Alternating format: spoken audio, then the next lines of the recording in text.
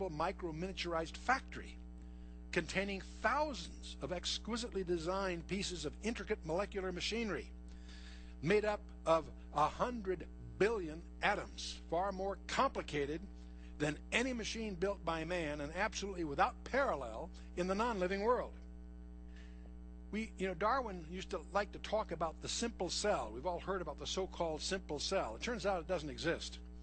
The simplest cell we can encounter has unparalleled complexity and adaptive design. It has a central memory bank. It has assembly plants and processing units, repackaging and shipping centers, robot machines, protein molecules that are robot machines, typically consisting of 3,000 atoms in three-dimensional configurations. It has hundreds of thousands different specific types. It has elaborate communication systems and quality control and repair mechanisms throughout. If we were to make a model of a simple cell, let's imagine a model that's 1,000 million times larger than reality. In other words, a billion larger than reality. Each atom, we'll assume, will be about the size of a tennis ball. We will need 10 million atoms, 10 to the 13th. If we counted one per minute, it would take 19 million years just to count these. I want you to get a feeling for the scope of this imaginary model. It would be over 10 miles in diameter.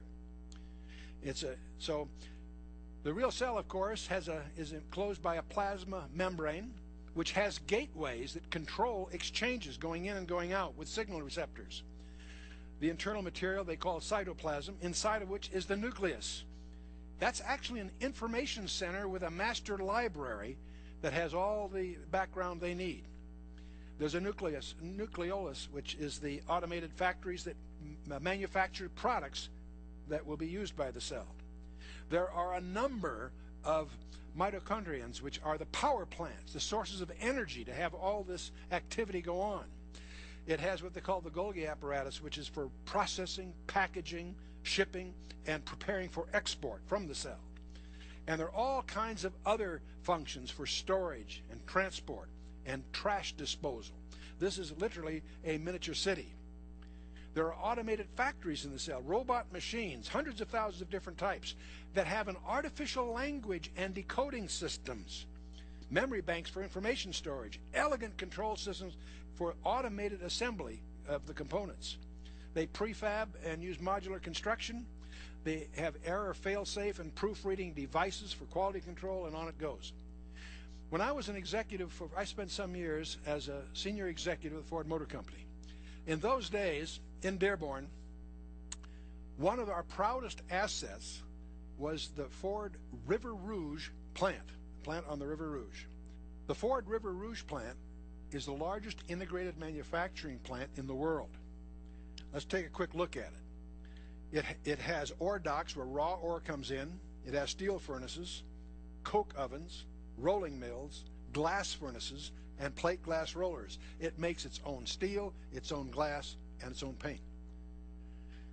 It consists of 93 buildings, a tire making plant, a stamping plant, an engine casting plant, a frame and assembly plant, a radiator plant, tool and die plant, paper mill, and a soybean conversion plant. So you have raw materials enter this complex. It is supported with a massive power plant, 120 miles of conveyors, 100 miles of railroad track, and at the time 16 locomotives. Can you get this picture? Out of the raw ore comes in one end, and new cars come out the other end, one every 49 seconds. That's the River Rouge plant. Well worth a tour, even a day with its reduced scale.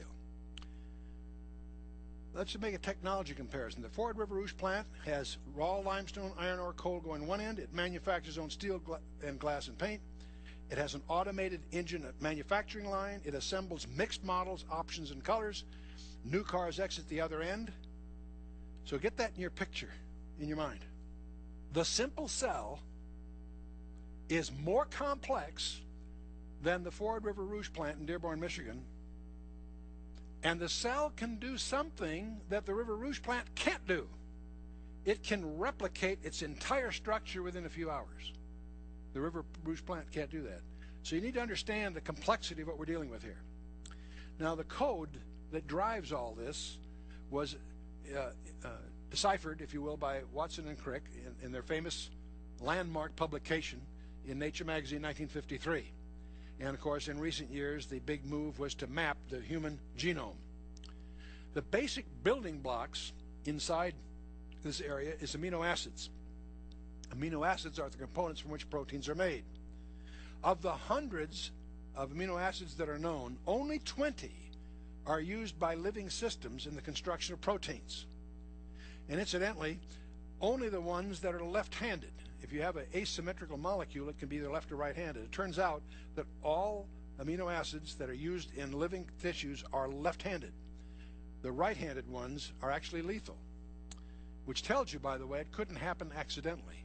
Because if you have randomness, you'll have half of each, and half of them will destroy the other half. No, there's something guiding all this. Most proteins are simply a linear sequence of somewhere between 100 and 500 amino acids.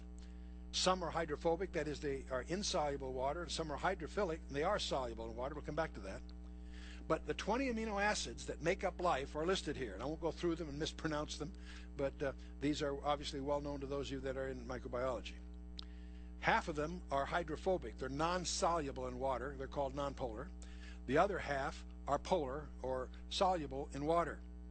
Of the ones that are soluble, some of them are basic, that is, they're positively charged, and some of them are acidic, have an extra electron, if you will. And so those are the basic building materials. Proteins are basically a chain of these things, and I'll just take three as an example.